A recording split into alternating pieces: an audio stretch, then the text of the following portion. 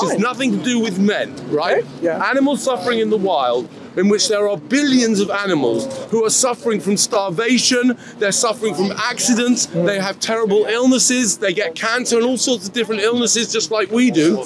And the Creator created all of that. That's a terrible thing. What the hell was he thinking? What a terrible creation. Yes, go for it. Okay. Now you mentioned that because of all of these things are suffering, and that's why what the Creator was doing. Now the question is, don't you think that even these creations who exist on Earth, they're going to be living for a limited period of time? Since they're going to be having a limited period of time on this Earth, they're going to die eventually, whether with this disease or being eaten by other predators or doing something like that. So they're going to be eventually. Otherwise, just think about reproduction, no dying, reproduction and no dying. There will be no. The Earth doesn't have the capacity to do that. At the end of the day, they're going to be eventually finishing on this earth, and there will be the justice will be implemented by even our Prophet, peace be upon him, he said, in the day of resurrection. And even if there is justice, what for the gazelle who breaks its leg and then suffers in pain for weeks on end. So, justice? What are you talking about? So what justice for the lion, for the zebra that gets torn apart by the lion? Justice? Justice for the trillions of animals that starve, from the birds that fly around, they can't find enough food and die of starvation. Why did God create all those people? And why did God create the world like that? For what? In fact, why did God create this whole place in the first place with all this suffering? For what? Well, did he have nothing better to do? Couldn't he find something else to do than create this madhouse? And you worship the creator of all this suffering? You worship the creator of child abuse? You worship the creator of... What do you mean child abuse? What do you mean child abuse? Child abuse. What do you mean the creator child abuse? Child abuse. There's child abuse going on in the world. So and the creator allows it to happen. Allows it to happen. Why are you angry then? What's that? Why are you angry? I'm angry because of what the creator has created. I'm angry about the suffering and the illness and the abuse and the poverty and the unfairness and the injustice and the animals who are suffering in the wild and the animals who are in factory farm. You lot probably eat meat. So you're part of the process of factory farming. Can I say something to you? Sure. If you see exam now. What? It's okay. It's okay. Give me the exam. Tell me, are the birds having an exam? Are they having an exam as well? Can I ask you a question? There must be. If you see a gazelle that broke its leg, what are you going to do about it? Well, I don't know. Probably not very much. Probably. I'm asking you, what are you going to do? I don't know. If I can help, I might help it. So if you help that gazelle who is suffering, that our God told us, if you are participating in helping a poor gazelle who is dying or who is suffering, whatever, and you help them, you are getting a reward. And our Prophet, peace be upon him, told us that there is a prostitute woman who entered paradise. Why? Because she went and gave drink to a dog which was suffering the need out of thirsty. So it did this. So that's why these are the good things that comes from us. This is what God wants from us. But what about all the animals? What about the trillions of animals that don't encounter anybody to help them? There are trillions in the wild. There are animals who are suffering for no reason. Okay. And God created your God. Let me understand something. Yeah. Do you eat to survive? Yes. What do you eat? Food. Food. What kind of food do you eat? Well, I'm vegan, so I don't eat anything that's come from like you kill trees to eat. Do you? Yes, I do. Yeah.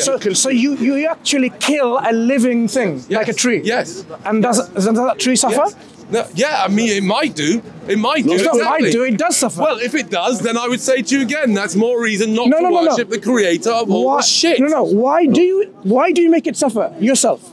Why do I make it suffer? Because you are in control. No. You are in control because you understand suffering of the trees, the plants. So you should stop eating plants. Really, should I? Okay. Because you believe they're suffering. You can't answer my question. No, I am answering. Instead of answering my question, you come up with some stupid argument that I should stop eating trees. So you call that... stop eating trees. One second. I'm killing them and causing them harm. So you're saying... Answer my question. Look at why are you worshipping the creator of bone cancer? Relax. Just answer that. Relax. Relax. No, relax. No, Firstly, and in individual like yourself who seems to be very concerned about suffering. Yes. And yet you make himself. Listen. I've heard it all. Inconsistent. That's the best you can do. No. Okay. You're very inconsistent. Very inconsistent. So you are very concerned about suffering, and you cause suffering yourself. The first thing you should have done is stop suffering other things by your own hands, by your own mouth, by your own stomach, and then have a discussion and talk. And he thinks, do you want to just he thinks himself in a position to criticize the Creator, to criticize the wisdom behind the things, and he thinks he has a better idea about it, where he himself involved in all of this, you could say nonsense. He himself, and that shows Mansur, the veganism. Suffering. Yeah. We just summarize on that. Yeah. How would you respond to people? So you have an individual who came here to talk about how can you believe and worship a God who allows all this suffering in place. Firstly, before you even justify whether this question is something that is a reasonable question and a reasonable point to even answer, this individual firstly has to have a consistent approach to suffering. If you believe suffering is wrong, first and foremost, he should stop making others suffer. And that is the plants. The plants are suffering. If he's ill, do you know what he's going to do? He's going to take medicine, antibiotics, and he's going to kill thousands and millions of other living organisms. Bacteria, and so on and so forth. Now, then he will say but they're not sentient. So now you're actually differentiated life, which is sentient, life which is not. At the end of the day, you don't care about life. You only care about some special kind of life which is sentient. That's why whenever you have a differentiation of life, then you're making a distinction between what is allowed to be made into suffering or not. Okay? So if you have this standpoint, then you will realize that in Islam, we differentiate between what is a suffering and what is not suffering. For example, God has made us a law in terms which we have to sustain ourselves by eating. So that means we will have to eat from the foods that He has created. If God has created animals for our food, not for our enjoyment from sports like people do, like the princes go and fox hunting and so on, that is not acceptable in Islam. We don't make animals suffer. Including cutting trees. Even cutting trees without reason, that's not permissible in Islam. Even cutting trees. Like a tree, even in a war welfare, that our Prophet peace be upon him prohibited to us, even to cut a tree to that extent. Meaning that we need to understand as well that even if we wanted to cut a tree, then it has to be for a reason, either for eating or for example or for utilize whatever. Otherwise, not for the pleasure, not for just go and cut the trees. That respect the living things as well around us. So we believe God has created this world not as paradise. He has created paradise elsewhere. This world, this earth is not paradise. If you want absolute enjoyment and no suffering, no pain, no evil, as you say, then this is what will happen if you make it there, which is called Jannah or paradise, that God created that already. So if you are asking for why didn't God create paradise here, because you are created for a reason. And that's where the wisdom of God comes in. God has, in His wisdom, created us for a reason in which there is going to be this dichotomy, this understanding of between two opposite things in which we appreciate and live our life to fulfill the purpose of our life. If we are going to be someone who has given free will automatically entails that some people will choose the free will and apply it wrongly and do things which are not right and not good, and they will commit mischief and commit problems in this world. For example, if God says, for example, don't kill, some people say, I'm not going to listen to you, I'm going to go and kill. You are inflicting harm and suffering on others because of your free will. If God were to say, no, I'm going to put a hold and stop of your free choice, that means you won't be able to do anything. You're like robots. Then there is no point in creating you as a robot. But the fact that you had this faculty of choice, that means the potentiality of sin is there, in which there will be suffering and so on because of the fact that you are like this. But God doesn't want us to commit mischief in this world. Exactly. God doesn't want us to create problems in this world. He wants us to live in peace and harmony, justice and tranquility. And He told us not to follow these steps in which people will be suffering. All the elements is there. So the wisdom behind all of this is because of the purpose of our creation. Because God is not only He's the source of all good, but He's wise. He's the protector. He's the sustainer. Yeah. He's the one who has so many other attributes in which all of it holistically explains the reason why this world is not paradise, it's not Jannah, it's not heaven. Also, there is adding to this. Allah says in the Quran, ظهر الفساد في البر والبحر بما كسبت أيدي الناس. That the corruption appears on earth from what the peoples earn, what they have done. So when he was talking about the animals, for example, that most of this corruption, most of these diseases that happens to the animals, and the problem is because there is big factor that we participate in this. Yeah. We participate in many of the diseases, even the cancer and the other things for the animals. We participate because of us. We wanted to create. He himself. He was wearing a jacket, for example, correct? This jacket came from a factory. That factory, of course, they have consumed fuel and other things, which is they will cause pollution and it caused things. So any one of us, we're not immune from participating in this. The point is what I'm saying here. We have that during the Islamic, for example, era, during the time when the Muslims they were leaders on this earth. The Muslims used to be as well considerate about, even if they wanted to create a factory, they will be considerate about the trees, about the creatures and the living things, because otherwise we don't want to cause corruption. We don't want to transgress even against creation of Allah. So that's a key thing.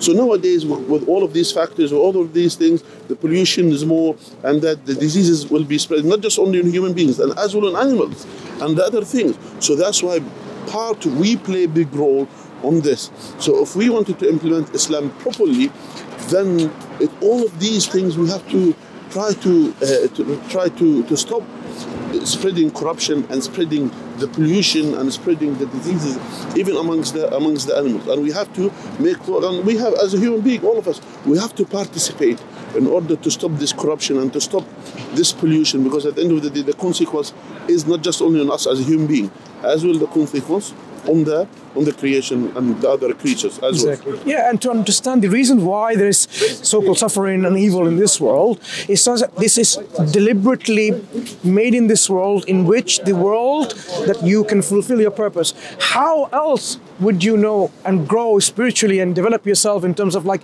be courageous, be someone helpful, be kind, and be generous and so on and so forth? Because there will have to be a need for it. Imagine everyone, there was no need for it. Would you be able to give someone charity and show the kindness and generosity? Because there's no one to show generosity to, because everyone has everything they need.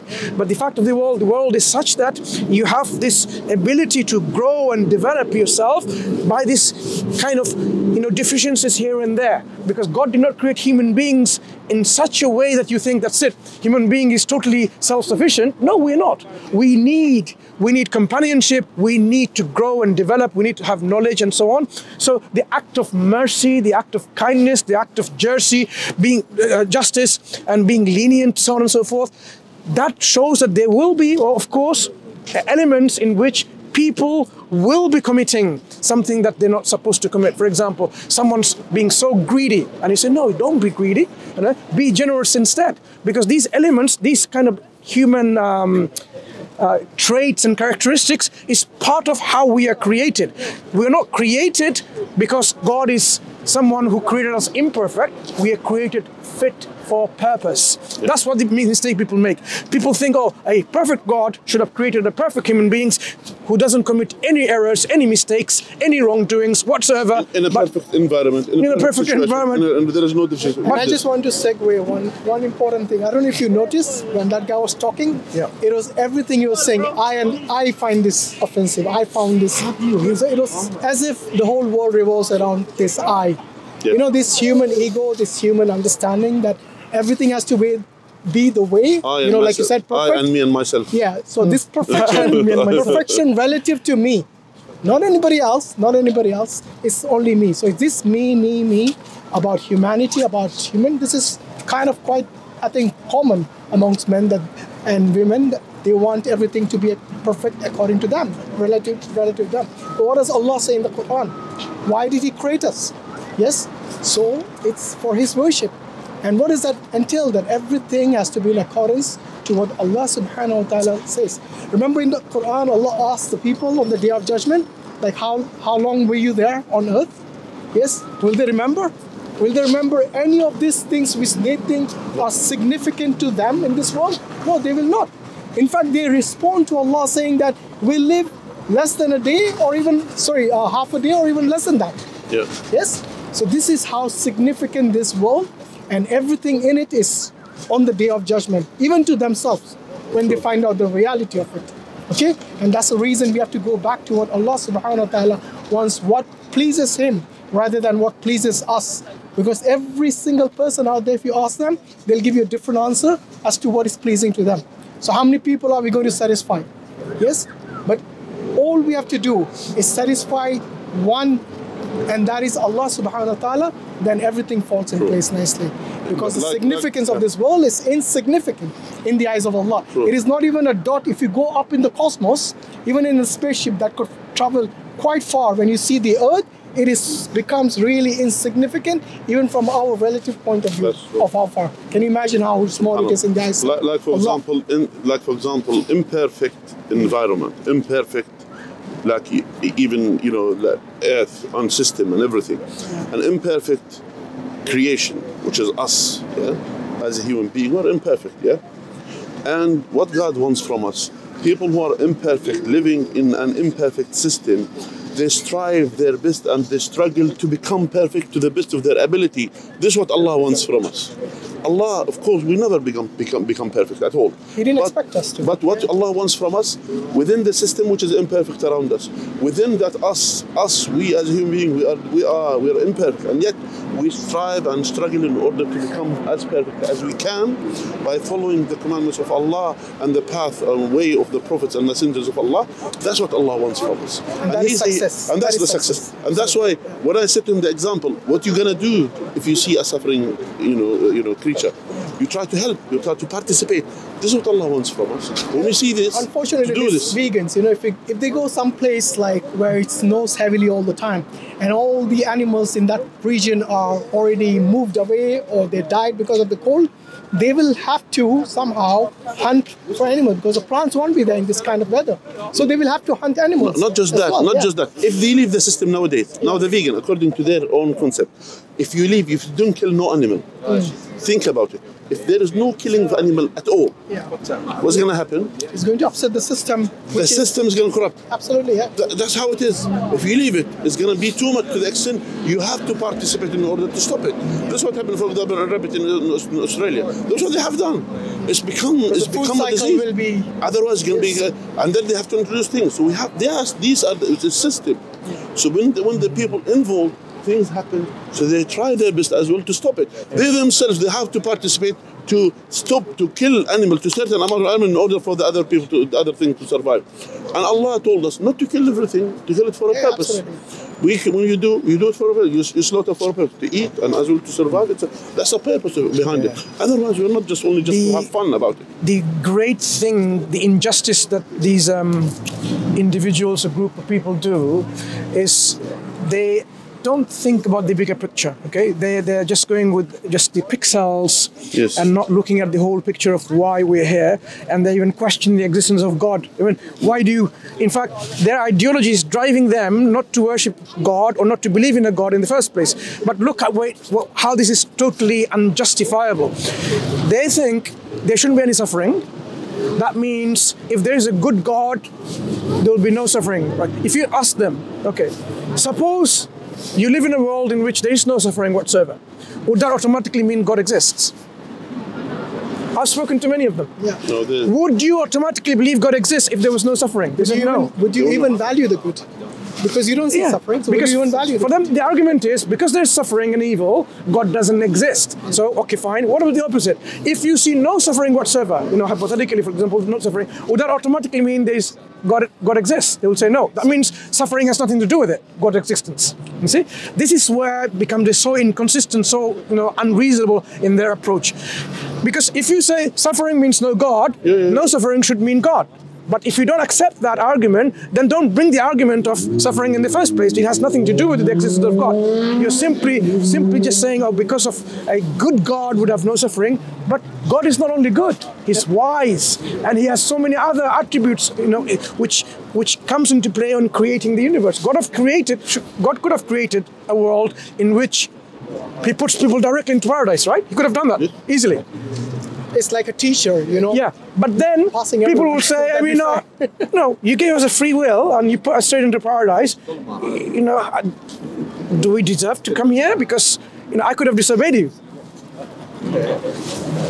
How would people even appreciate, like, the faculty of intellect they had, the faculty of choice they had? Without darkness, you cannot appreciate the light. Exactly. Without the suffering, without all of these things that's happening around us, we cannot appreciate about looking forward for the perfect world that God has promised us in the Quran, which is Jannah al-Firdaus.